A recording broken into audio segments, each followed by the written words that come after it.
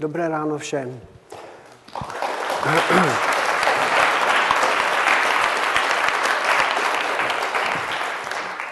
Věříte v zákon schválnosti?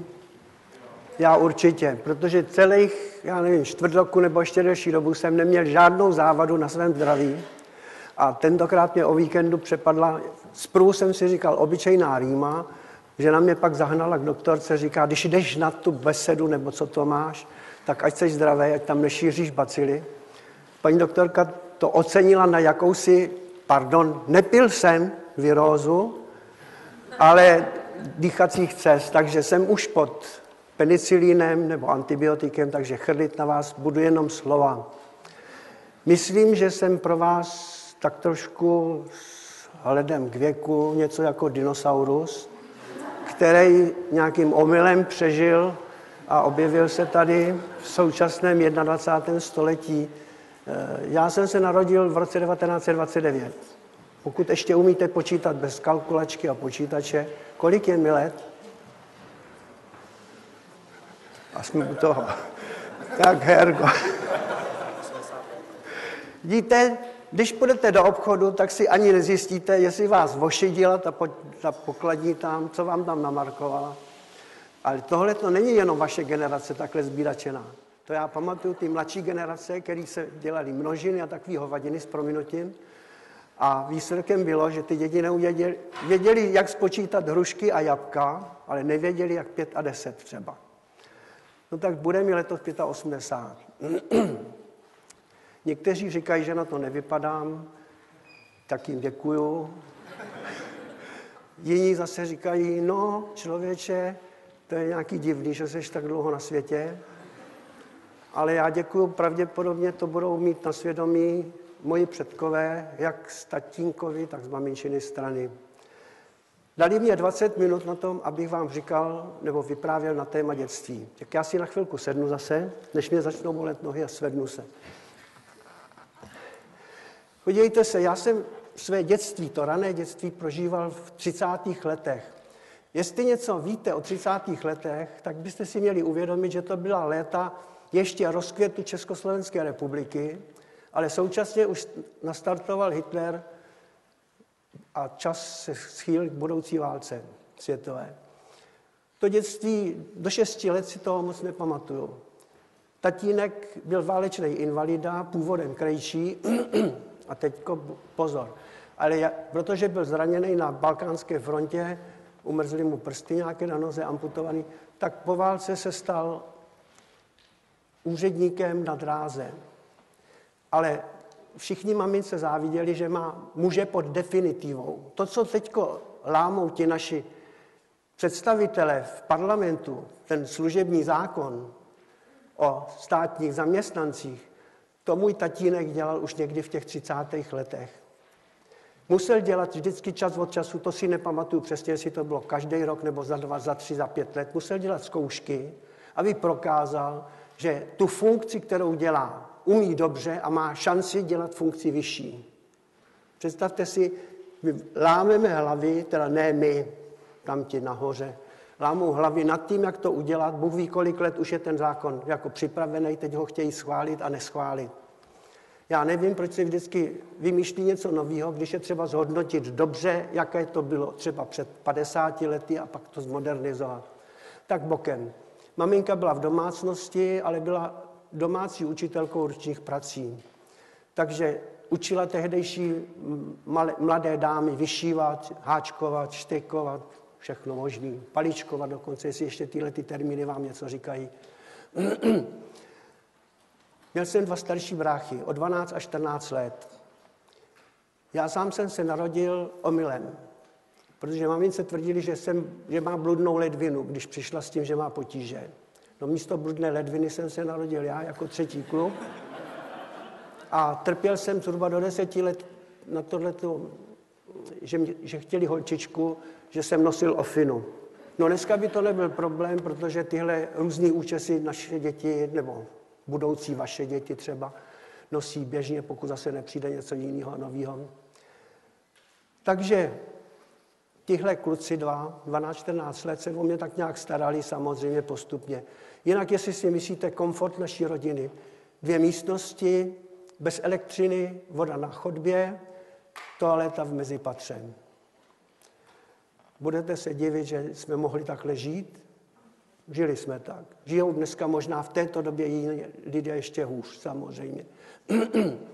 Takže až do školy, do 1. třídy si toho moc nepamatuju. Pokud jde o hračky, měl jsem kostky, to si pamatuju jedině. Pak jsem měl hadrovou panu, které se říkalo Nána. Byla nahá, hlavu měla takzvaného vixlajvantu, což je voskové plátno, a na tom byla natištěný obličej a vlasy. Nenechalo to na mě následky žádné.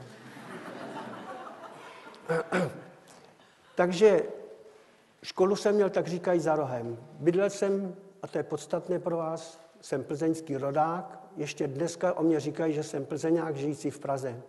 V Plzni se hlásím, je to dobrý město, zajímavé město s velkou historií. Bydlel jsem ve čtvrti zvané Petrohrad.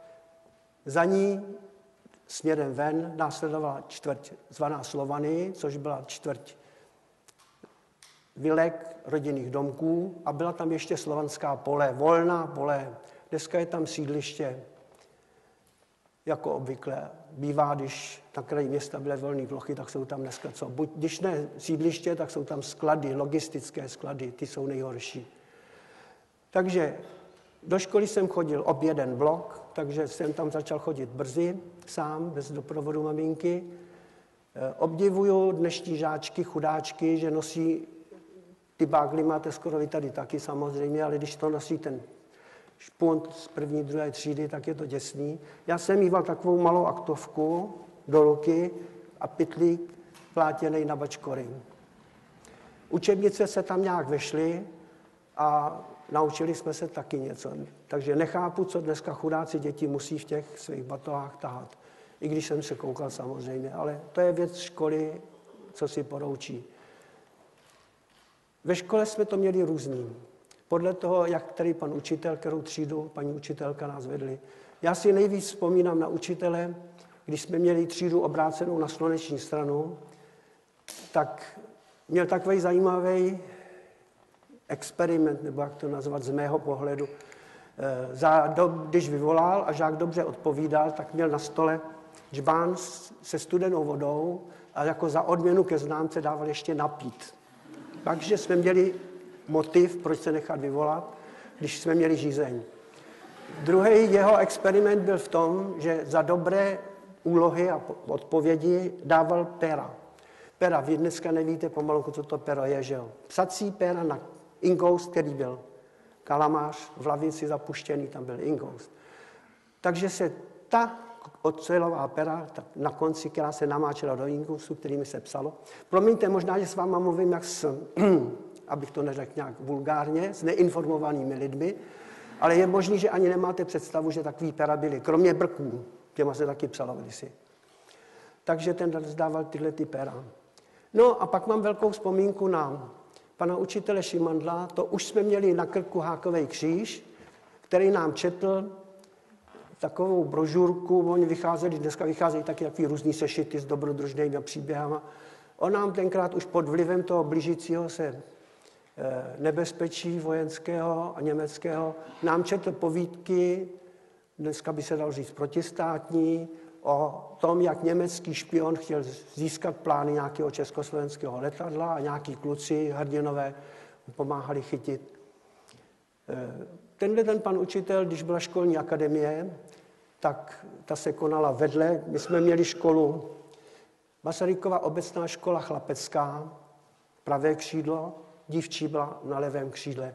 A za náma byla Sokolovna, dodnes je tam Sokol Plzeň 5.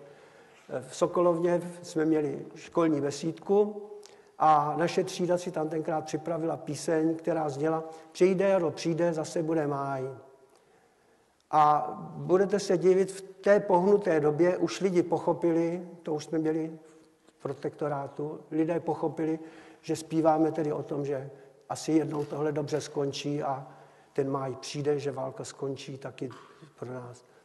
Tak tím jsem probral tak nějak ty školní léta. Z kamarádů třídních si moc nepamatuju, až na Václava Štekla, což byl můj později dlouholetý kamarád. Přistěhovali se k nám na Petrohrad, žil s maminkou sám. Dal jsem ho později jako jednoho z hrdinů do svého komiksu o strážcích. Dovolíte?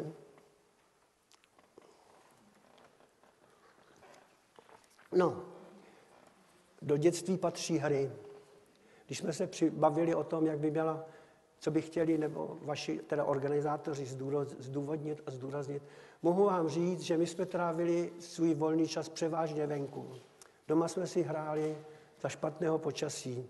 Kromě té nány a kostek jsem později měl dokonce mašinku na klíček a na koleje. Měl jsem figurky vojáků, indiánů, kovbojů. Vojáky jsem předělával na kovboje pomocí modelíny a vosku a různých takových drobností. Naše hry byly tehdy řízeny nikoli samozřejmě počítačem, ale především tím, co jsme četli a co jsme viděli v biografu. Když se hráli mušketýři, ruče jsme si řezali z lískových prutů kordy a šermovali jsme. Když byl Tarzan, vyřezávali jsme si jeho dýky slavné, lezli jsme po stromech v Sokolovně, správcem nás honil, hulákali jsme jak Tarzani a zkoušeli jsme tyhle ty hry. Jako střelivo jsme používali do pistolí, jsme používali takzvané kapslovky, což dneska jsou modernější, páč to, co používají dneska děti, už nejsou třeba většinou výbušky, výbušné systémy, ale většinou vodní, laserové a tak dále. My jsme ještě byli staří, my jsme měli takzvané kapslíkovky. To je rádoby papírové kolečko, v němž je trošička výbušniny a když se jako zmačkl kohoutek a klaplo to, tak to dělalo docela slušný rány. Víte, naše hry se tehdy řídily, jak říkám, především tím, co jsme četli, co jsme viděli a hodně jsme si vymýšleli. Já se budu chlubit, já jsem četl hodně a brzo. Maminka chodila právě do té Masarykovky, tam byla pobočka městské knihovny, tak jsem s ní chodíval si vypůjčit knížky, potom od těch dětských různých jsem přešel k dobrodružní četbě, přečetl jsem celého Máje a Verna a všechny možné tyhle ty věci.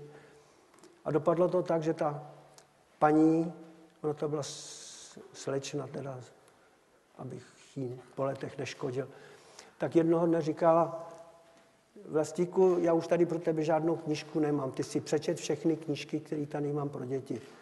Tak mě poslala do města, do centra města, do knihovny pro mládež, která už byla velká. Tam jsem si mohl vybírat na pultu knížky a protože jsem byl hodnej a šikovnej a vracel jsem knížky včas a v pořádku, tak jsem dostal privilegium vybírat si knížky v regálech přímo. No to bylo Eldorado. To byl zlatý poklad, protože tam jsem si vybíral, co jsem chtěl. Šel jsem za knížkama, který třeba cílevědomě, že celého Verna, nebo, jak jsem říkal, Máje, Coopera a další spisovatele. Přiznávám se, že postupně jsem si velice oblíbil sci-fi literaturu. Dneska se tomu říká sci-fi literatura. Tehdy to byla vědecko-technická, nebo nejspíš fantastická literatura. Velký zásah do našich her přinesla právě válka. Pro vás, já to chápu, vy to vidíte v televizi, ve filmech, v knížkách třeba. Ale když budete sedět ve sklepě domu, který se bude klepat, bude tam lítat strašný spousty prachu, vzduch, tlak vzduchu tam prolne, tak si uvědomíte, že vám jde o život. My jsme byli v roce 1945 ve čtvrti na Petrohradě zasaženi bombami, které původně měly spadnout na plzeňské nádraží. ale někdo zapomněl tu páčku nebo ten knoflík stisknout včas, takže o chvilku později, teda o nějaký ten minutku později, to spadlo k nám na Petrohrad. Pobouralo to tam několik domů, nás zachránilo to, že jsme byli vlastně až za rohem, takže vypadla jenom částečně stěna. Vedle nás byla proluka. V té proluce, to jsem zapomněl prvé říct, tam bylo taky naše hřiště. V té proluce u nás sídlil povozník. Povozník to byl ten, který ještě používal koněk. Dneska se samozřejmě jezdí motorovými vozama. Dělá povoznictví, rozvážky a tak dále. Tam jsme taky chodili hrát, někdy jsme si tam mohli právě lézt po těch vozech. Takže dům jsme museli opustit a tenhle nálet v noci byl docela krutej, že hned na to jsme se přestěhovali aspoň nouzově k bratrovi v kus dál na Slovany čtvrť. Tam zase přišli Američani v poledne, vybombardovali kobercovým náletem Slovany. No, tak jsme se odstěhovali k příbuzným na venkov, asi 10 kilometrů nebo 15 kilometrů za Plzeň. A tam jsme zase byli svědky obrovského ohně a dunění, když bombardovali spojenci Drážďany. Takže tohle všechno ovlivňovalo život nás dětí. Zdánlivě to nebylo tak vidět. Naučili jsme se taky jako běhat do krytu, že jo.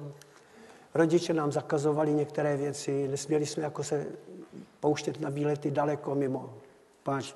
Takovej až do roku 42-43 to jakž tak šlo. Samozřejmě vykládat vám o tom, že třeba jsme vyvalili oči, když se před Vánocemi objevili za výlohami obchodu bomboniéry s vánočním cukrovým, aby jsme se divili, jak to, že to. Pak se zjistilo, že jsou sádrové a obalené stany olem, aby byly náhradou jako pod stromeček, že máme nějaké takové věci. Helejte, vyprávět o válce by bylo strašně dlouhý. Vyprávět o tom dětství v těchto letech by bylo právě tak strašně dlouhý. Válka skončila pro mě v 16 letech. Začali jsme bydlet lépe, protože jsme se dostali do bytu po Němcích, kteří utekli, ta rodina zdrhla. Po nich zbyla akorát dýka, Hitlerjugend a nábytek prázdnej. Takže do té další etapy toho puberťáckého mládí už jsem vstupoval v roce 45 samozřejmě. Byla to docela zajímavá léta. Já se obávám, že v některých věcech si nebudeme rozumět. Vy jste generace 35 plus nebo míň, ta nižší, a vám se servírují minulá léta tak, jak to vláda potřebuje, nebo vládnoucí činitelé potřebují. Já už to zažil. Já vím, co nám spali hitlerovci za války, za protektorátu, čím nás krmili, jak nás strašili. Samozřejmě bolševismem nás strašili ukrutně, hrozili, co a jak bude. Dokonce byla výstava, zachvátili tě, zahyneš, taková ruka strašná a hrozný ty, která ukazovala hrůzy bolševismu. Ale to byly hrůzy válečného bolševismu, aby jsme si to oddělili trošku. No, pak zase jsme měli po únoru jiný systém strašení, pak jsme zase strašili západními kapitalisty. Podívejte se, já se netajím tím, že než jsem se stal redaktorem a šéfredaktorem ABčka, tak jsem byl novinářem už. Bylo to v roce 1948. Po válce začala vycházet Mladá fronta, deník. V Plzni vznikla redakce, regionální, jak se dneska říká, kam jsme my, jako svazáci, Svaz mládeže, Svaz české mládeže, pak Český svaz mládeže, Československý svaz mládeže, jak se to přejmenovávalo. My jsme tam jako svazáci chodili pomáhat, roznášet různý letáky a tak dále. Chodili jsme tam taky a nosili jsme tam zprávy. Takže jsem třeba přišel k tomu Ludvíku Mišterovi, což byl ten redaktor hlavní tam, a říkám, budeme dělat to a to, v naší svazácké skupině budeme hrát divadlo, nebo bude nějaká akce, kam zveme jiné děti. A tenhle ten člověk mě říká, Vlastíku, přece nejseš tak hloupej, aby si nedokázal napsat zprávu. Věřte, nevěřte, tato věta mě vykolejila. Já jsem totiž vystudoval průmyslovou školu, vyšší průmyslovou školu elektro, a nastoupil jsem v roce 1948 do Škodovky, do elektrotechnického závodu v Doudlevcích, do konstrukce vinutí. Vykládat vám, to je zbytečný, řeknu vám jenom, že mě stačily ty necelé 3 roky, které jsem tam dělal k tomu, abych utíkal, jak bych mohl nejdál. Ale mám spolužáka, který tam vydržel 40 let, obdivuju ho. Já jsem si tam jednak zkazil oči, přibyly mi dioptrie, a jednak to bylo děsně úmorný. Asi to, že jsem četl tu fantastickou literaturu a že jsem měl takový ty fantastické myšlenky, tak mě to táhlo k nějaké živější činnosti. Takže jsem se stal dopisovatelem a externím zpravodajem Mladé fronty. Pak jsme měli kolem těch 45 až 51, než jsem nastoupil na vojnu, jsme měli ve svazácké činnosti hlavně soubor, jsme dělali velký, tak jsem mu částečně šéfoval, režíroval jsem divadlo. A teď se vracím k té novinařině. Já díky tomu, že jsem se stal tím dopisovatelem, tak když jsem narukoval v 51. ke spoji praporu do Písku, tak jsem se stal vojenským dopisovatelem Obrany lidu. Obrana lidu byl vojenský deník.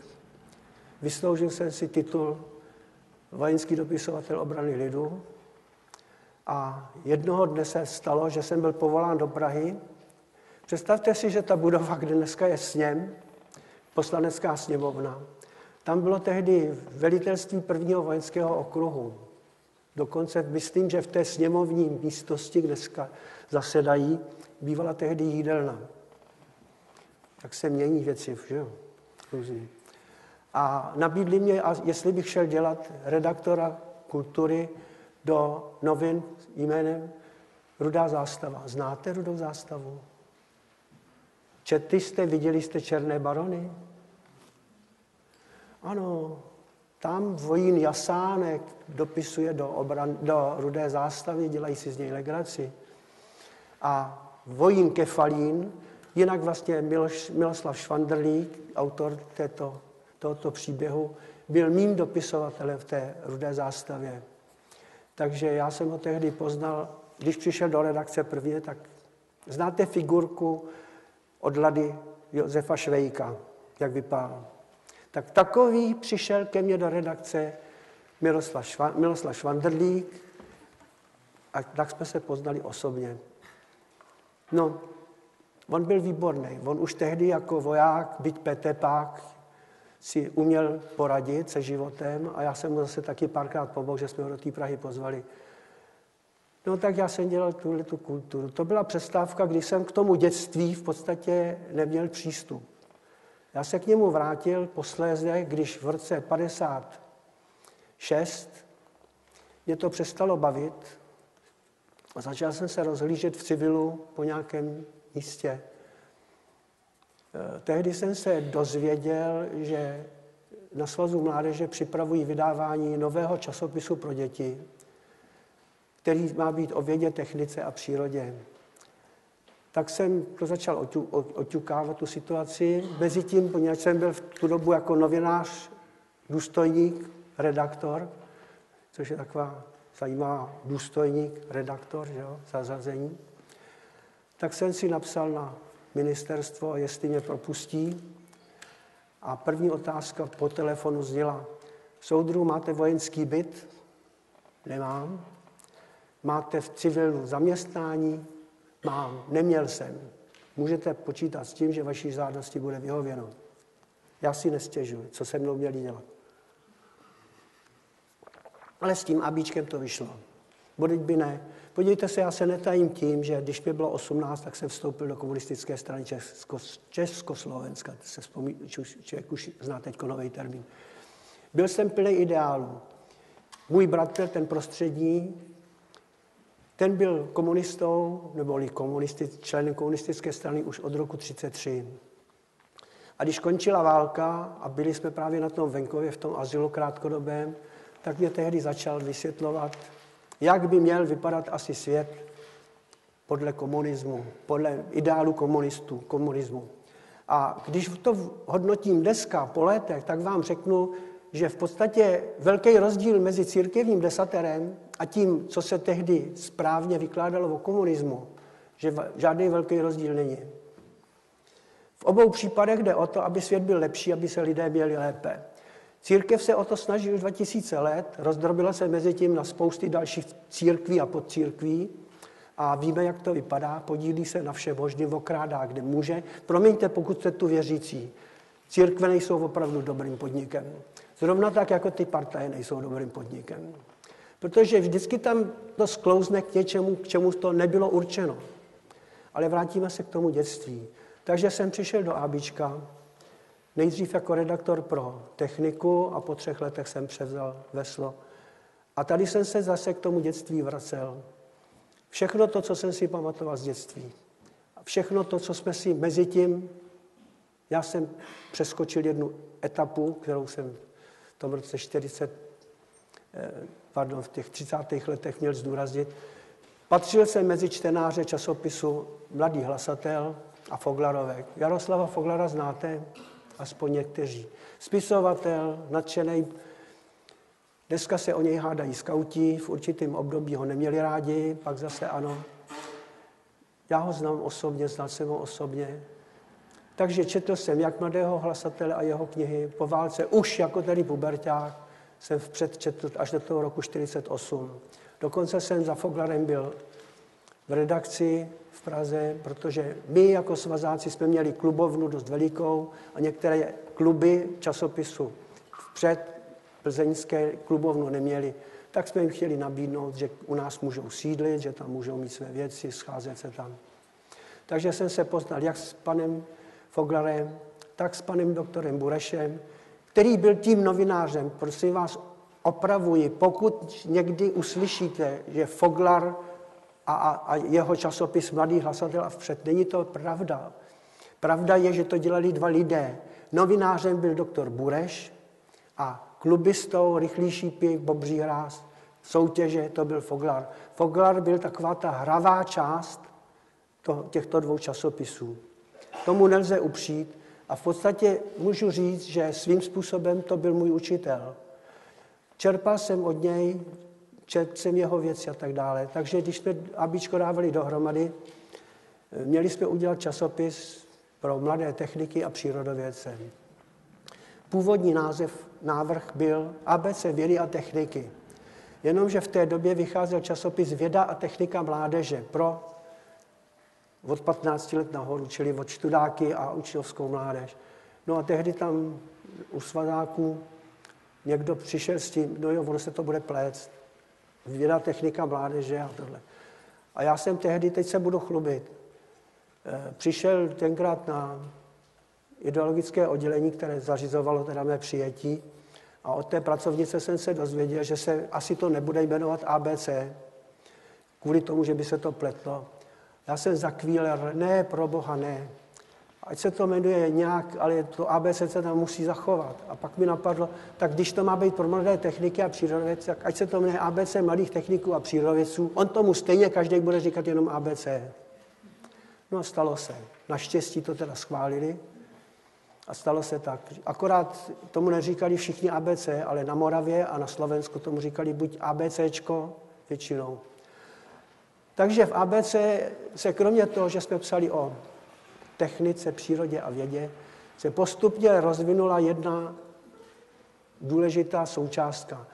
Už sám časopis tím, že psal dětem o těchto oborech, k nim přinášel informace, které se k dětem v tehdejší době nijak nedostávaly. Představte si, že vlastně v době mého dětství se po Plzni ještě netelefonovalo automatickým telefonem, vytáčením, ale tím, že jste si zvedli sluchátko, zatočili jste kličkou a řekli jste, jaké číslo voláte.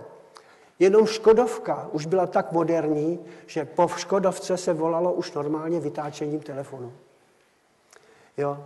Takže my jsme se dočkali doma, to jsem přeskočil, elektrifikace naší domácnosti jsme se dočkali asi v roce 40, kdy ten můj bratr prostřední, ten komunista, dělal u firmy Brouk a Babka, což byly obchodní domy, a on tam koupil rádio tehdy za nějakou výhodnou cenu a samozřejmě tím pádem jsme si museli nechat zavést elektriku.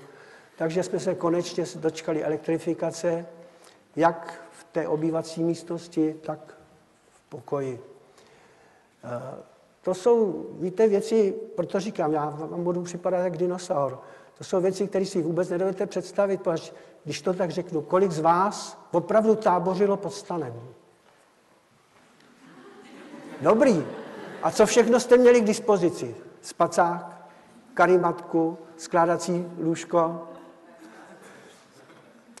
Přišli jste někam s 2 celtama nebo s 1 celtou a žádnej vařič, žádný takový věci, ale opravdu s takovým. Helejte, já nevím, jestli to víte, ale dodneska se astronauti a kosmonauti v rámci svého výcviku učí přežití. Dneska se to stalo módou přežití.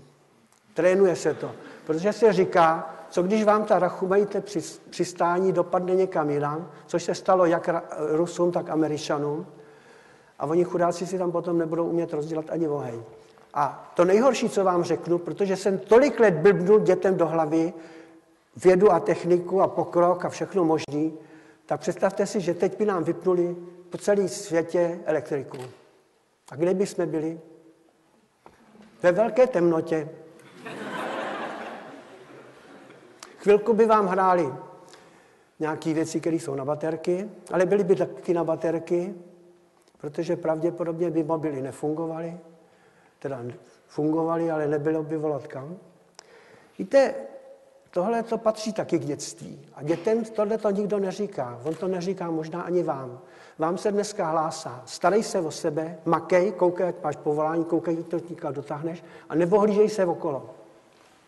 Já to trošku zjednodušuju, ale pochopil jsem kdysi jednu věc, že je třeba, ne kvůli tomu, že tady sedím já, senior, mnohaletý, pochopil jsem už dávno dobrou radu, jednak od svého nejstaršího bratra kdysi, ale později třeba i od toho Foglara, s kterým jsem strávil hodně dní nebo hodin, když potom dělal v ABčku pro nás a i potom, když už ABčku nedělal. A já jsem pochopil, že je nutný opravdu zjišťovat, jak se žilo. To heslo známe, bez minulosti by nebylo přítomnosti ani budoucnosti, nebo tak nějak to zní. To se zapomíná, ale ono je to důležitý. Tenhle svět není věčnej. A my nejsme zase vděční tomu, co nám tahle planeta nabízí. My ji devastujeme a ona se nám jednou pomstí. Já se toho obávám. Protože my jenom bereme a to, co jako takzvaně ošetřujeme, vracíme, toho je děsně málo. A já vím, že jsem přetáhl, že jo? 15 minut. Když odpočtu, že tady mluvili ti uvaděči, že jo, tak... Takže se vrátím k tomu ABčku. My jsme začali vymýšlet věci, jak dětem vrátit zájem o některé činnosti. My jsme použili určitou motivaci, kterou vymyslel Foglar, když vymyslel takzvané čtenářské kluby. Ovšem, on své kluby řídil vysloveně časopisecky a protože jsem měl ve svém okolí kamarády, tak vím, že to tak bylo. Přihlásil se klub, dostal legitimaci, že je teda zapsaný, evidovaný a za měsíc se klub rozpadl. A tohle už nikdo v tom Mladém hlasateli a později ani ve vpředu neregistroval. Takže se zkrátka jelo furt, až měl Foglar asi 22 000 klubů, nebo kolik se to udává. My, když jsme se svými kluby vyrukovali v roce 60, tak jsme si vymysleli něco, co odpovídalo době. Rok 60, připomene vám něco důležitého rok 60? Rok 61, to už byste se mohli chytit. Čudu. Start prvního člověka do vesmíru, no. Rok 61. A rok 57, kdy vzniklo ABC, významná událost světového významu. No ne to ABC, no, ale jako dárek jsme dostali v říjnu. Start první družice do vesmíru. Vidíte, ono se to dneska nezdá. Tehdy každá raketa, která se dostala na oběžnou dráhu, tak to byla senzace. O té se mluvilo v novinách, v rozhlase, v televizi, všude. Dneska vám udělají 3vteřinový shot v televizi, že odstartovala raketa ISS. Bylo hotovo. Takže v roce 60 my jsme vymysleli hru, protože tehdy musím předeslat. To je to, že mám málo času a je toho moc. Tehdy existovala jednotná dětská organizace, čili pionýrská organizace ČSM. Ta fungovala především na školách, což bylo nevýhodné, protože samozřejmě to vypadalo jako, že pokračuje teď je škola a skončila škola a pokračuje pionýr. Mnoho vedoucích bylo z řad učitelů, oddíly se rovnaly třídě a spousta takových, bohužel tedy skutečně po vzoru Sovětského svazu, ale ti za to nemohli, protože oni měli zcela jiné podmínky v tom Sovětském svazu a my taky jiné. Takže kopírovat občas od těch druhých všechno bez jakékoliv revize je blbost. To si zapamatujte. Když berete si vzor od někoho s něčím, vždycky zvažte pečlivě, co je důležité a co jako ne. Takže tehdy se začínali ozývat mezi lidem už všeobecným jako kritiky na to, že ten pionýr by se měl odškolštit. A tehdy se přijalo usnesení o rozvoji práce, ono to zní blbě, usnesení o rozvoji práce v místě bydliště. No my jsme se to chopili s tím, že tu práci v místě bydliště budou podporovat právě ty naše kluby formou místních družin a tak dále. A dětem jsme nabídli, aby si hráli na raketové posádky. To znamená, aby partu dali dohromady 4 až 5 dětí, aby si zvolili, kdo bude pilot, kdo bude navigátor, kdo bude astronom, kdo bude lékař, kdo bude biolog a tak dále. Jako ve fantastických románech, které už tehdy samozřejmě existovaly, tak poletíte formou té naší hry, volá vesmír, poletíte s námi v časopise. Ono to mělo velký úspěch, časopis v té době byl ještě měsíčník, což je nevýhoda, ale přesto se v krátké době zrodilo 250 kolektivů a začalo to pokračovat dál a dál. Nakonec jsme si vedle raketových posádek vymysleli, protože tehdy byla v módě ochrana přírody, už tehdy, tak jsme si vymysleli hlídky přírody, napřed tedy hlídky na ochranu přírody, kterým se začalo říkat hop, a pak se dětem posmívali, ne jo, vy jste hop, hop, hop, že jo. No tak jsme tam to jedno písmenko vynechali, byly to hlídky přírody, a pak jsme pro vás, milé dámy, vytvořili dívčí kluby speciálně. Pak jsme pochopili, a zase budu se chlubit, ABIčko bylo prvním dětským časopisem po roce 1948, které zavedlo rubriku pro děvčata, speciálně pro děvčata. Protože vy máte své specifické potřeby, zájmy. Ale jste tu dospělí, víte, že byl průšvih, když nám pan doktor napsal o tom, co jsou to měsíčky? Pro děti to bylo důležitý, ale napsala nám jakási rozčilená maminka, jak jsme si mohli dovolit tohleto napsat, že holka přišla uvlečená ze školy, protože jim kluci zvedali sukně a křičeli na ně, ukaž, jestli máš měsíčky. A jiná babička zase napsala, že ještě, že ona je první, kdo ABC vždycky čte, když ho pošťák přinese, protože když se tohle dočetla, tak ABIčko rovnou spálila. A to měla kluka ještě. Teda vnuka, že? No, takže takhle jsme se rozvíjeli s klubama a udělali jsme obrovský blbosti. Z tehdejšího pohledu, jako až se dneska divím, že všechno to prošlo, takové záležitosti a že jsme si to dokázali a troufli udělat. Například v roce 59 už měla pionýrská organizace za sebou 10 let existence. Samozřejmě, že požadavek na tehdy existující časopisy byl, připravte v časopise nějaký materiály, kterým dětem připomenete toto výročí.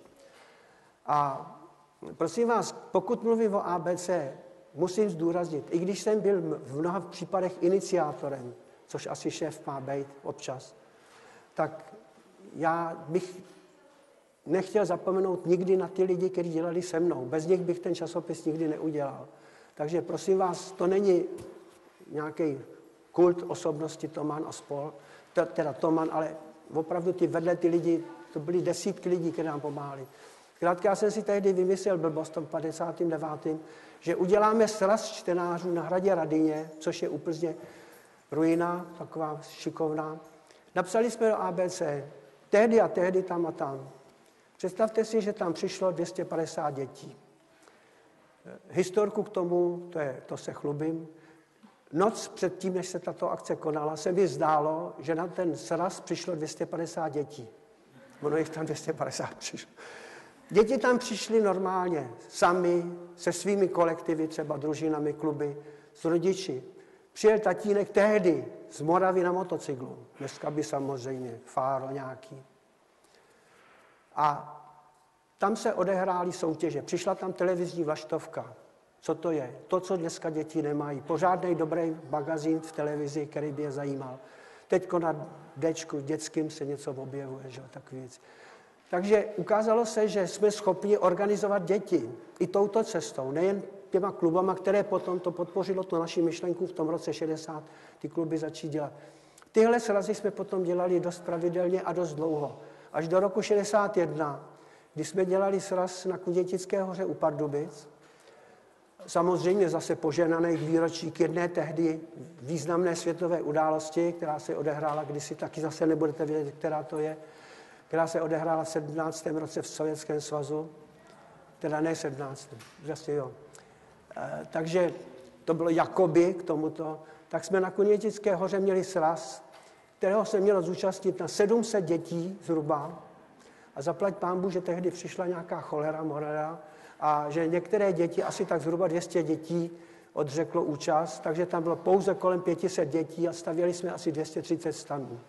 Nedovedu si představit, že bychom dneska chtěli udělat někde akci, takovou, jako je tahle. Kolik bychom tam museli dovést toalet, přenosných, kolik bychom tam museli mít různých zdravotnických zařízení, nějaký stánky a všechno možný zabezpečený, policii a já nevím koho všeho. Jo? Tehdy se to dělalo. Ty srazy jsme potom redukovali tak na takových 250 plus minus dětí. Ty kluby dětem přinášely podněty k jejich činnostem. A abych tedy, asi mě budou chtít, abych skončil, tak já to převedu takhle. Víte, co mi chybí na dnešním životě dětském? Zásadní podmínka je jedna. Děti se nemění. Už jste viděli dítě, které se po narození sebralo a začalo mluvit? Neviděli. Ani exkluzivně to Nova nepřinesla. Nebo Prima. Chodit, mluvit? Ne. Děti jsou pořád stejné. Mění se pouze prostředí a prostředky, ve kterém vyrůstají děti a vyrůstáme tedy i my. Snažte se, prosím vás, pokud budete mít možnost, jak na vlastních dětech, tak budete-li třeba někde působit, v tomto prostředí využívat ty možnosti k tomu, aby děti měly dětství hezké. Já vím, co je dneska nejmodernějším způsobem. Jdi k televizi, pust si hru, sedni si k počítači. Je třeba naučit děti od toho počítače odejít, ale to je to, co dneska, já když mluvím s kolegou Ležákem, šéf časopisu ABC, tak se marně dohadujeme zase a hledáme cestičku, jak přivést děti od časopisu takhle. Jedna varianta je časopis přivede dítě k počítači a naopak. Počítač přivede dítě k časopisu, ale oba tyto prvky to dítě odvedou k nějaké zajímavé činnosti. K něčemu, dítě si potřebuje hrát. Být na dítě přísnej, to je to nejjednodušší, co můžete, když ho seřvete, stučete. Já třeba dneska i s ženou jsme hrozně rádi, když naše nejmladší dcera, která je 40 let, má dneska 3letou a roční vnučku. My si prožíváme teprve to, co jsme bohužel nestihli v době, kdy ona se nám narodila a kdy jsme oba ještě dělali. Dětství je, víte, to je, bych řekl, skoro dar přírody, že dostáváte, já to řeknu, je to blbý, když řeknu, dostáváte do ruky materiál, ze kterého se ten člověk má vyrobit, vystavět, vybudovat. Jestli jste dobrý, jak celkem obdivuju, že je vás tady tolik, že se dovedete přijít kvůli chlebu s marmeládou a čaji, jo. Že si odřeknete po ránu třeba buď práci, že nejdete do práce, že si třeba vezmete volno nějaký nebo něco takového. A to oceňuju. Proto mě to lákalo sem přijít, vidět cvoky. Promiňte. Pro mě jste svým způsobem trošku mimořádný. Jo, já šílím a jsem nešťastný z toho. Víte, třeba teď se dělají, ukazují se soutěže pěvecký. Tak já když slyším to, co se dneska vydává za zpěv, já šílím, to je řev, tahle planeta řve. Teď mě vyšla povídka, kterou jsem sice publikoval v jiné knize, Příliš hlučná planeta. To je povídka, ve které vlastně líčím to, že do naší soustavy sluneční vstoupila mimozemská civilizace, teda loď, objevili planetu, kde něco kolem ní krouží a na planetách jsou nějaké satelity. A když zjistili ten kravál a všechen ten zmatek, který z této planety jde do vesmíru, ty výbuchy všelijaký, války a tohleto, tak prohlásili, jdeme pryč a zmizeli. A já si myslím, že bych se skoro nedivil, kdyby někdo takhle utekl před takovouhle planetou. Taky mám jinou povídku, ve které říkám, že pozemšťané ještě nejsou připraveni na kontakt s mimozemskou civilizací. My bychom s nima válčili, my bychom se s nima prali, i kdyby přišli s mírovou ratolestí v ruce. Vemte si, kolik filmů je natočeno na tenhle téma. Avatar, co jiného. Přijdeme na planetu, musíme to tam zmasakrovat. To je šílenství. A to takových filmů je. No vlastně Mars útočí, že jo. To je sice aspoň taková hovadinka, ale... Víte, tohle všechno sice patří do toho koloritu pozemského života, ale spousta lidí si z toho neumí vybrat to jadírko, pokud tam nějaký jadírko je. Mám skončit, že? Víte, já mám jednu nevýhodu. Nejenom při takovýchhle příležitostech, ale když se mluví o věcech lidských, taky jsem kdysi napsal takový materiál v roce 60 o věcech lidských. Celá stránka v tehdejších novinách. Budete se divit, psal jsem o věcech lidských, no zkrátka. O tabletkách proti početí. Tehdy to byla problematická záležitost. Já jsem hájil právo ženský, že tohle si oni vyřídí, že to je jejich věc.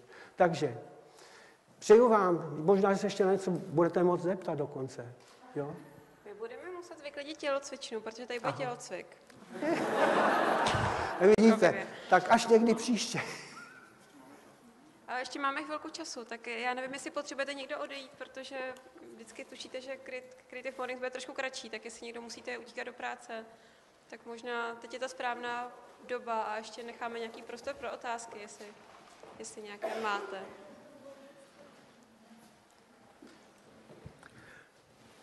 Někdo první?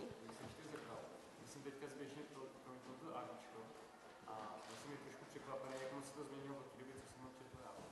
A trošku mi právě tam chybělo, jaká jakoby snaha ty děti přivít právě k té přírodě, trošku dostat je ven. Počkejte, ono to trošku tady odeznívá hloupě.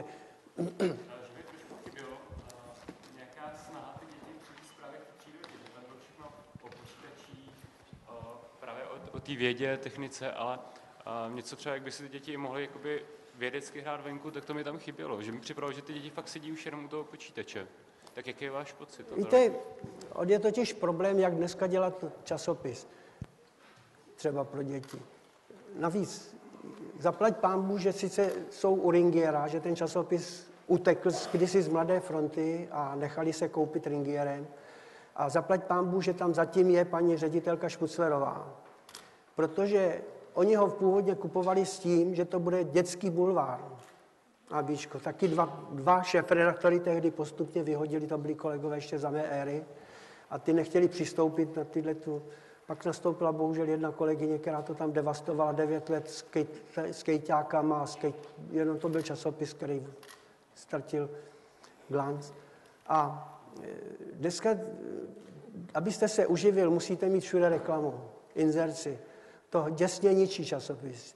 Oni hledají pořádně dneska, jak ten časopis vyprofilovat. Zaplať pánbůh se vrátili k těm základním oborům, věda, technika, příroda. Ale zatím se hledá marně forma, jak ty děti, když to řeknu hloupě, Foglar 21. století neexistuje. Možná, že sedí mezi váma, já nevím, třeba. Ale hledáme společně, páč já s nima spolupracuji i nadále, hledáme společně, jak se dostat dětem na kůži. Jak jim, kdysi, Abičku, kdo si napsal, vy jste pro nás byli jako Wikipedie. Dneska informace, takhle ještě zase, rozdíl je v tom, my jsme časopis opravdu psali, my jsme si dojeli do fabriky, svýma očima jsme ji viděli, pak jsme ji svými slovy popsali, nafotografovali. Dneska se časopisy všeobecně, nejen ABC, kompilují, pak se berou informace ze sítě, že jo. A to není zdravý. Ten vztah těch redaktorů dneska je poněkud jiný. My jsme měli lidi v redakci, kteří byli na něco odborníci a všechno ostatní, čemu nerozuměli, jsme čerpali od spousty lidí. Tadyhle mám knížku Můj život s ABC a Bčkem. Já si tu udělám reklamu, pravděpodobně, nevím jak rychle, ale podaří se jí, pač je rozebraná, ale snad ji jeden kolega vydá v elektronické podobě. Hleďte. Tadyhle jsou jmenný rejstřík, jedna stránka,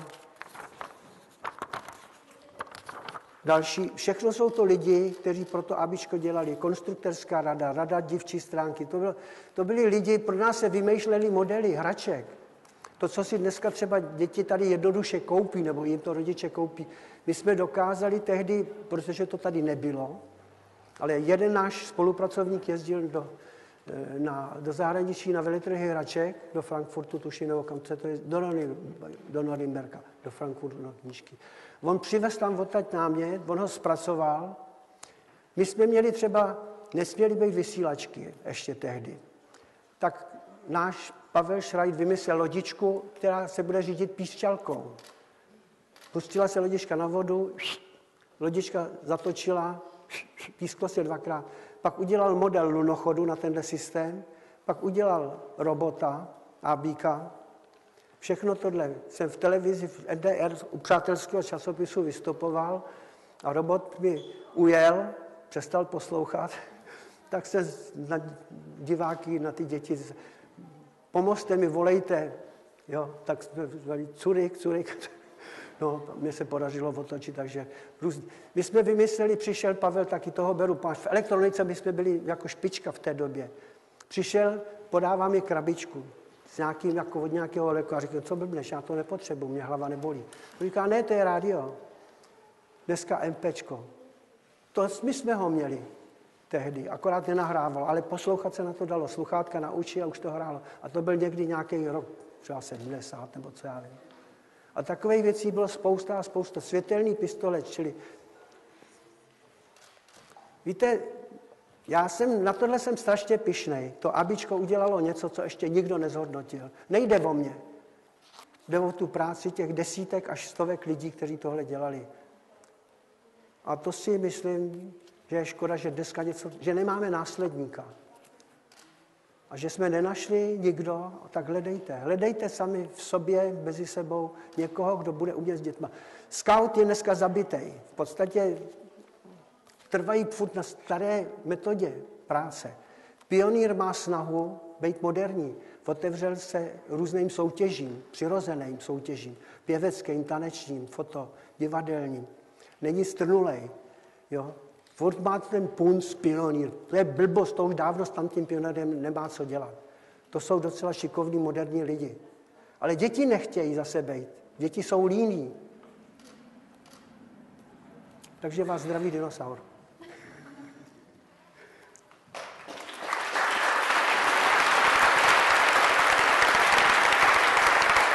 Mm-hmm.